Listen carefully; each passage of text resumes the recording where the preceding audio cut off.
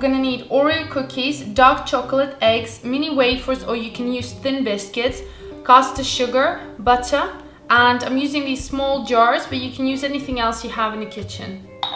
Place an egg into a bowl. Take your plastic bottle, press on it, shake, and place it into your other bowl. Place your egg yolks into a bowl. You want to whisk until the mixture becomes nice and pale. Place your egg whites into a large bowl, and we're going to whisk that until it forms nice soft peaks. Add the remaining sugar. Take a bowl, add your butter and your dark chocolate in there.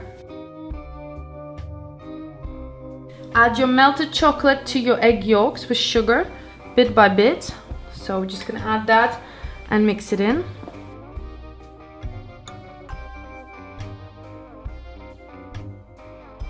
The next step is to lightly fold in your egg whites into your chocolate, so place a little bit at a time.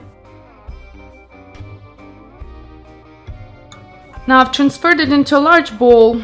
We don't want to mix it too much, just nice and smooth color. We don't want to get rid of too many bubbles.